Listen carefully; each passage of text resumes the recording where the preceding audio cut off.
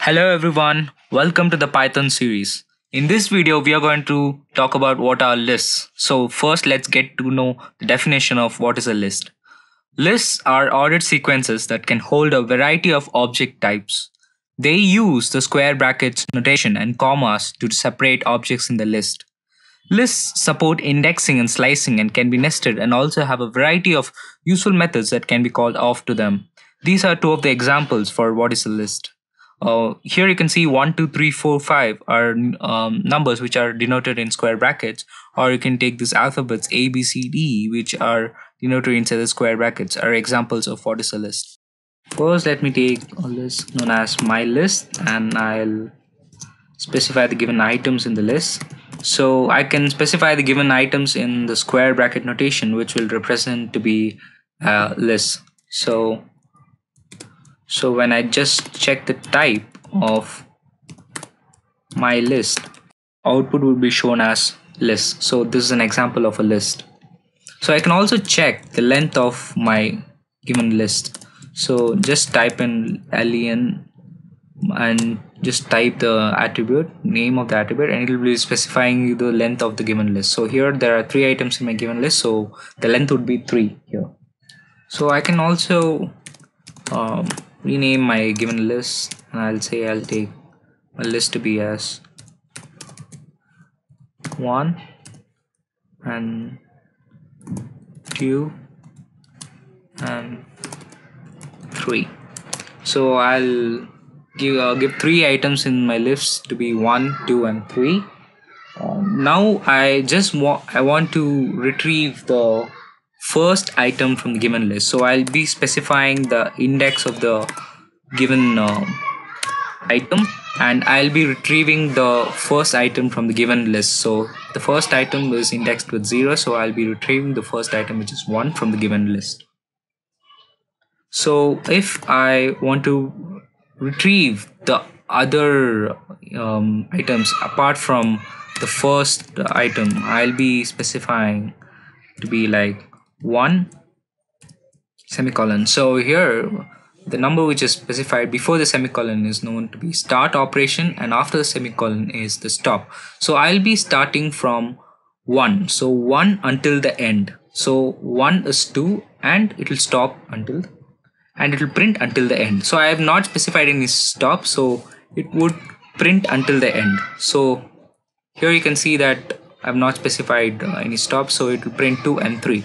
So in case I specify stop and I say 1 semicolon 2, it will print only the 2, and it will print until the index 2. So it will not print the second indexed value, which is 3 in the given list. So it will print only 1 and only 2, where I am specifying 1 index. So 1 here is 2 and 2 indexed is 3. So it will only print 2.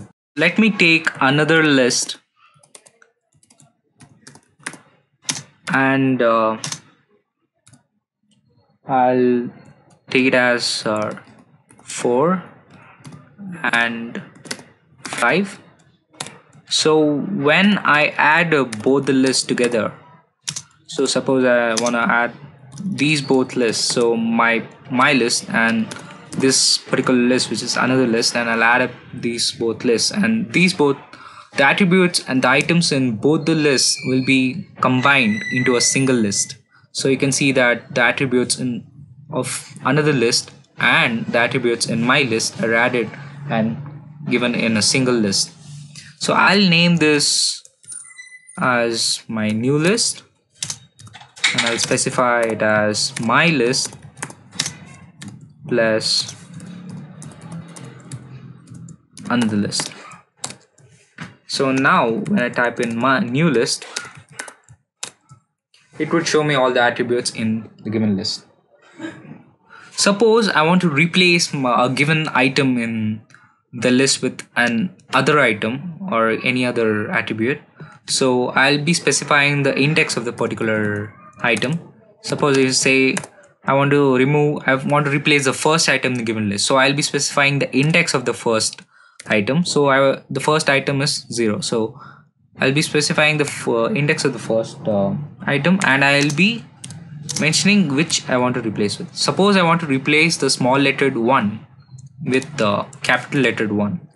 So I'll be specifying it, and here you can see that when I type in new list, my new list will show the capital lettered 1 instead of the small lettered 1.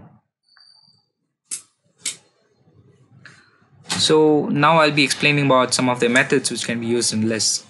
So this is an example of a method. .append is a method which is used to add a particular item to the given list. So I'll be specifying the item which I want to add by this, and the new item would be added. So when I just type in new list, I can see that my new item, which is 6, is added to the given list. There's one more method which is known as .pop, which is the method which is used to remove a given item from the list. So I'll be specifying if I want to remove 3 from the list, I'll be specifying the item which is supposed to be removed and say pop.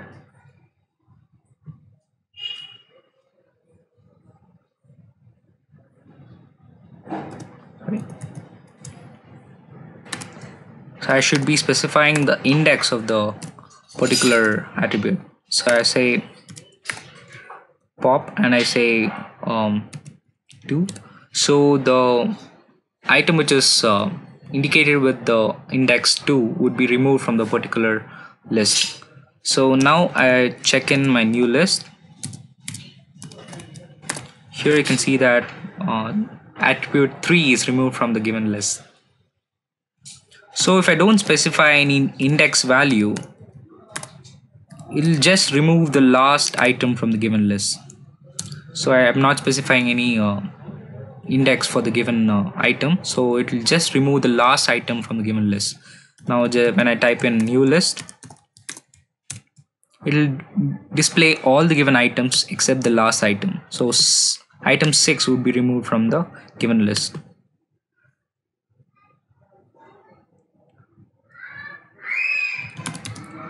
Let me take an example. Let's say alpha list is A comma B comma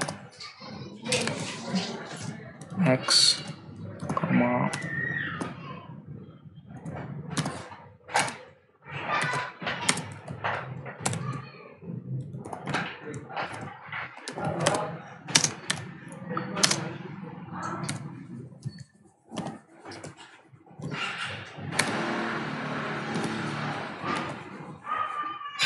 So suppose I want to sort out the given alphabets in the particular list. So I'll be using a method known as alpha list dot sort, which will sort the given alphabets in the particular list in alpha list in alphabetical order.